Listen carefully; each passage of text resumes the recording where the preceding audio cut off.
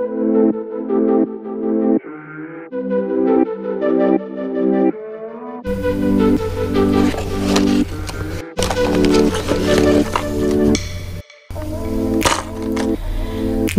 is GOOGAN Squad Flat Banger. It's about 2.5 inches, runs 3 to 6 feet, so it would be a shallow to medium diver. And I'm pretty sure without looking that it's a half ounce. Getting into the box might be the most challenging issue I have all day with this. Yeah, this is, well, hey, right on the back there. Visit catchco.com. GOOGAN. Ah, because it's got this little happy seal on the side of it. Gotta be smarter than the box, Jen. So good morning, fish heads. Welcome to the show. Today, I'm gonna attempt to get a lure out of a box and make it look cool. It already looks cool. These are neat little baits. I've seen a few flat sides before. This runs really well. It is a fish catcher, and even if I didn't touch it, it would be a fish catcher. It's got the traditional GOOGAN Squad eyes. We're going to tape those over. I'm going to do that off camera. It's just masking tape, and this here X-Acto knife. That's not going to be a hard thing. These little guys, I know, Jacob, you don't like putting those things on the side because they're probably a pain in the butt, but they're super reflective, and I'm certain that we can use that to our benefit in the pattern today. So I'm going to unrig this, take all the rings and the hooks and all that stuff off. I'm going to mask this eye here, and I'm going to mask the bill, and when we come back, we're going to make something killer.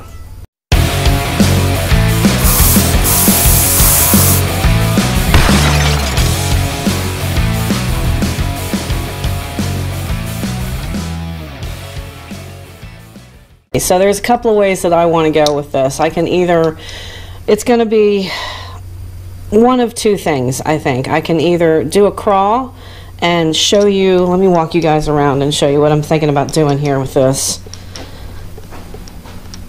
Kind of give you a walk around on how I pull something like that off. That really looks like those things are coming off of the bait where there's a lot of shading and shadowing. Of course, that's going to be a mesh pattern. You guys are used to seeing me do a lot of mesh on my channel. So my other train of thought was that because it's a GOOGAN Squad bait and they have so much footage, the pattern that comes to mind is probably a couple of years old, and it is one of John B's on his Amazon trip. He caught a jacunda. And it's a really cool fish. I think it was the first one that he'd ever caught. So I've pretty much decided that since I do mesh all the time, and you guys see bait after bait after bait that's meshed, I'm going to turn this into John B's jacunda catch from the Amazon roughly 2 years ago. It was a trip that he took with Scott and Alex Perrick. It's a cool, if you guys haven't seen it, go watch it because it's a really cool. As frustrating as the series is, it was a really interesting experience for them to have gone through, and all the things that come with being on a trip somewhere you haven't been before, good and bad. So it's worth a watch. I think it's like 8 or 9 episodes, but that's what I think I'm going to be doing today is John's jacunda. Now, anytime you're going to need a stencil, and for this pattern we are, because there are some splotches. So I think that the jacunda is a cousin to the peacock bass or arowanas or one of those fish. I'm actually going to have to look it up. I guess we'll have to do some factoids on this. But anytime you're making a stencil, you want to make sure that you're making it within the parameters of the bait. You always do that first. And you guys know, at least if you've been hanging out on the channel for a while, you know that I will make a stencil out of just about anything. What I really like to use, because it's the perfect width, thin enough but strong enough to hold it, these little hook backing papers, this little piece of cardboard that comes in various different VMC, most of the hook companies that in small quantities have them. So I'm going to go ahead and probably just do it a little bit bigger than the actual bait itself because I need a little bit of room to work with. And that is the basic shape of this stencil and this bait. What I'm doing is I'm kind of eyeballing this here to get an idea of where this gill plate comes, because we're going to use that to our advantage. So I'm just kind of working from the nose back and coming down, and I'm just going to put a little dot in here because that is where we're going to be able to start our little splotches of how this thing looks. And they're beautiful fish. The faded part of what he caught still had some really good iridescence in it. So we're gonna do our best to give it a little justice and paint this up real good. Love doing species that you guys don't always necessarily get a chance to see. So all I'm doing here is just cutting out the splotches, and they do have splotches similar to the peacock bass. Like I said, they're cousins, but in this particular species it's got several, so I'm going to put in 6 or 7, however many I can comfortably fit that doesn't look like it's all jammed in, because this is only 2.5 inches, so I'm going to be a little bit restricted. If this were going on a jerk bait, probably be able to make it look a little bit more like it would in the wild, because they are fairly thin, long fish. But long is a relative term, because really I think most of the species of Jacunda only get about 12 to 14 inches long, so they're not huge. I don't think they get 10, 12 pounds like most of the 3-bar and spotted peacocks that you guys see. But that will be for a little bit later, and then of course there's going to be a series of black dots on the face as well. And we're going to be using transparent paint, so the only thing that I'm going to come over with on white is going to be this and the belly. Got some white loaded into the chamber, and I'm just going to cover that real lightly.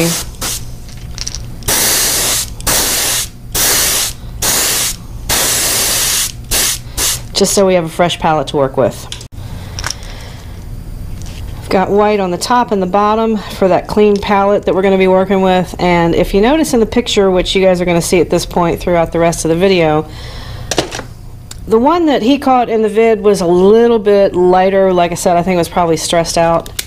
But the colors that we're going to be working with today, I'm going to start with just a little bit of a fluorescent. I'm going to do an olive drab, real faded out. And where's the yellow I want to work with? Probably just hit some fluorescent. So we'll go light to dark and run this yellow first. And we always work in light to dark. We're going to have a minimal palette on this. We have a fluorescent yellow. And these colors will be muted over just a little bit with some of this opaque pearlescence after the fact. And I want to turn my pressure way down and just run from light to dark like I always tell you guys to do. Just real easy. And we are going to cover these, but you'll still be able to see them. Just give a real light yellow across the midsection of this.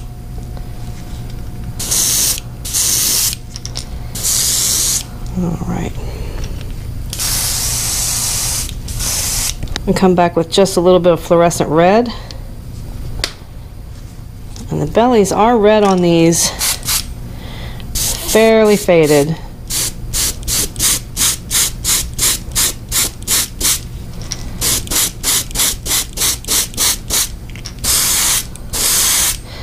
And we can always come back over with a little bit of a pearl white.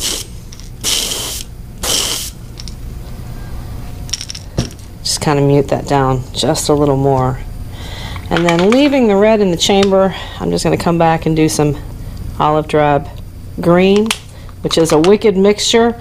It's an apple green with gray, brown, and a little bit of actual olive color in there from an ink. And then just come over the top. Real light. Don't need that much at all, because you want it to kind of blend into that yellow.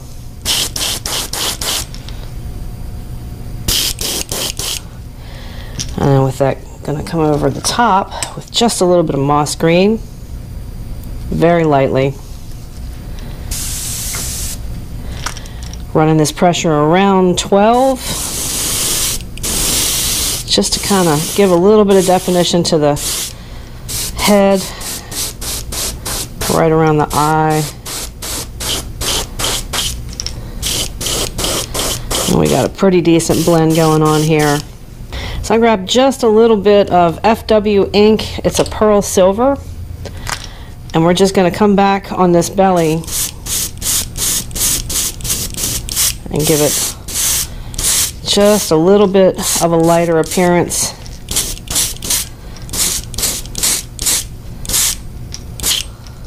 There we go. I'm going to lay this down on its side on these helping hands here, and now we're ready to put on these black splotches. We're not quite, I want to do a little bit of detail on this because it is a detailed fish. I'm going to bring the pressure down. I'm going to run this right around 10. Grab the stencil that we've made. Add some jet black, some wicked detail jet black. Don't need a whole lot of it. Grab a scrap piece of paper. Make sure we have a decent flow. It'll work for what we've got going on here. Now we're just going to line this up to the back of the bait. I did heat set all this off camera, so the paint underneath the stencil is relatively dry. And I think probably for ease of doing this and keeping you guys in frame, I'm going to go ahead and do it like this. That way you guys can see where I'm lining this up right behind that gill plate, which was, remember, we did that on purpose. And I'm going to lean this against here just so you can see how it's going to set up. And just a real easy spray. And drop that off.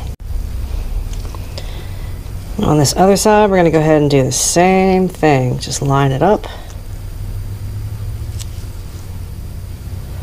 We've already heat set the other side off camera. We want to make sure this is not too low or too high. We want to try and drop this down right in the middle. And we want to bring it right off of the gill plate.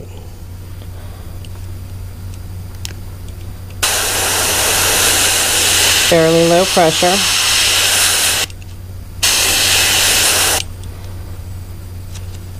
And there we go.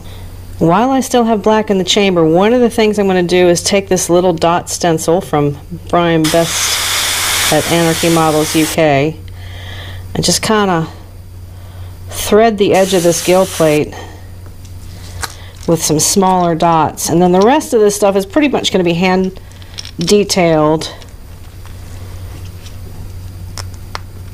Make sure you guys stay in frame here with me.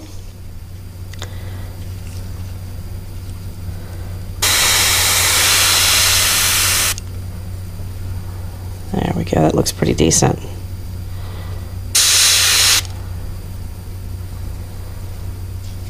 I also want to come and do the back of this, just to give it a little bit of definition. So we'll just drop some of these down. The key when you're doing stuff like this is to leave this alone, not move it side to side. So if you need to bring your finger underneath here and grip as you lay this down, feel free to do so. And now, hopefully the camera is picking that up. We've got some really nice little definition pieces on the gill plate and on the top back of this. Just like anything else in this type of work, hand detailing can be a little bit tricky, But this is your pattern. Make it your own. Doesn't have to be exactly like mine. Doesn't have to look exactly like this fish right here, which is a random picture that I kind of pulled out of the air. But this does give a really good definition of all of the dots in the bottom. And we can also expand a little bit on just these standard stenciled cutouts that we did. So we'll trick it out just a little bit. And you'll also notice, and I left the gill plate alone, just at the edge of this gill plate right here, we have that traditional red splotch that is a key identifying feature for the Jacunda. So I am going to add that in, and I am going to do that after I do everything else, because it looks like it's dropped right on to this on top of all of the dots. So we're going to add the dots in, and then I'm going to come back and add the red and black splotch just to the edge of this gill plate right here. But in the meantime, I've got an artist detailing brush. It's a 00, and I've trimmed that down with a pair of scissors even more. And I'm going to add just a couple of detail dots into the face around the gill plate, just like 3 or 4. If it'll, there we go. Have to get load enough paint in order to pull that off. Now we're just going to start adding in, and you can kind of go at random, and it seems to be just kind of in a line with the rest of the splotches here, but not all the way to the belly. So we're just going to add in about a 1/4 inch stripe of hand painted dots here.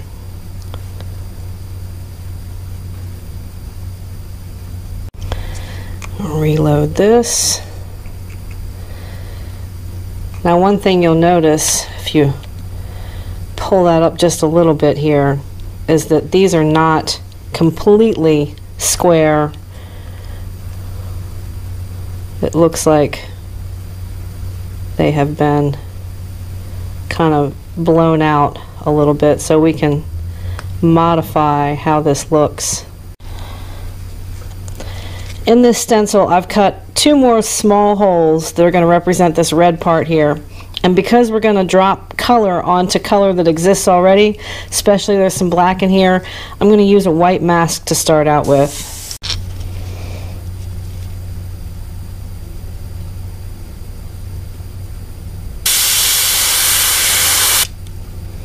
There we go. Going to heat set this mask here. Grab some transparent red.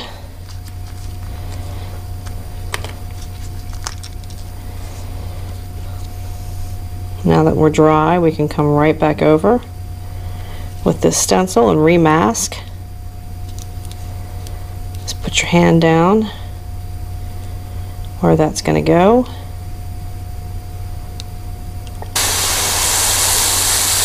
Spray in your red. Just gently lift that off of there. Make sure this is dry. Grab the other side.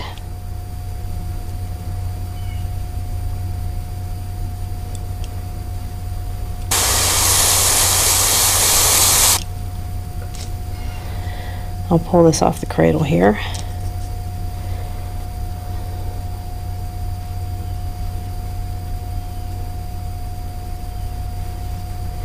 And just work our way around this.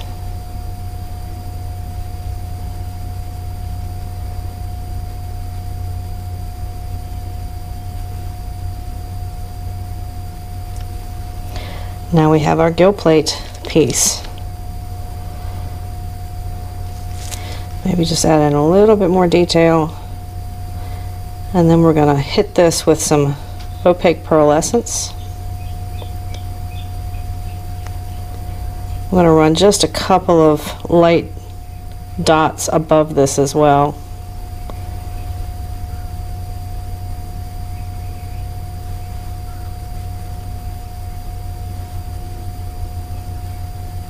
Got a little bit of this calm art loaded into the chamber. We're just going to finish this bait off. Give it that nice pearl sheen. Lighten the belly up just a little bit. mute down this black.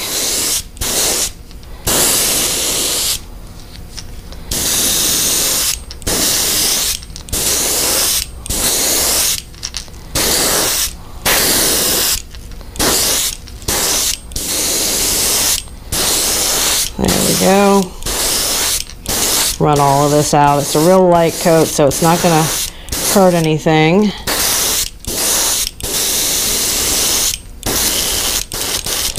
There we go.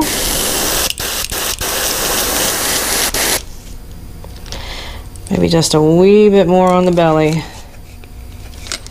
Only because this particular picture has got a really light stomach area.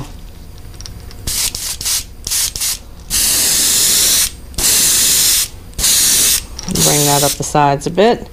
Get a quick heat set and we're good to go. Before we pull the tape off the eyes here, is I want to give a little bit of definition. I've got some detail black magenta here in my chamber, and I've cut just a little tiny piece of stencil to line up with this gill plate. Make sure I've got a good flow. That's probably coming out too hot, so I'll bring the pressure down. Make sure we still have good flow.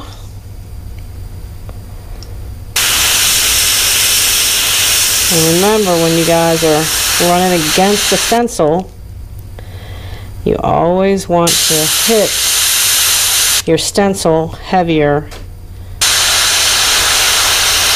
than you're hitting the bait below it. Just give that little bit of definition. It's going to make all the difference in the world. Now you've got not only your pattern, but it looks a little bit more 3D as well. Flip that over and do the same thing on the other side. You make sure you're wiping that down.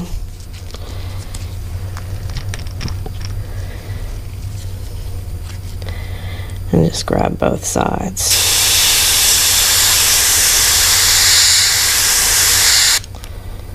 And just work that on around. Grab the top of this real quick. Now you've got some definition to it. If you want to get super fancy, you can even do the top of the eye, because there's a lot of depth to this bait, the way they've pressed it. There's a whole lot going on here.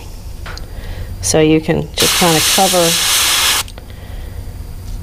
the eye and work your way around and get a little bit more definition there as well. I mean, you can super trick this out. You can do it, pretty much sky's the limit when you have baits that have this much depth in their gill plate. It's a lot of fun to do. And that, ladies and gentlemen, fish heads, is your GOOGAN flat banger. 2.5 inches long, 1/2 ounce heavy. Really had fun doing this pattern. I like doing out of the box stuff, and you guys have seen me do tons of crawls on this channel, so something a little bit different, something that's real fun to goof around with and play around with. This is John B's Jekyll from a couple of years ago on his Amazon experience. That video of him catching the fish is on the last shot. I'm going to link that video in the description below. Thank you for hanging out with me on the channel today. I hope I was able to teach you guys a couple of things. I'll see you on the next video. Cheers and happy casting from Jekyll Baits.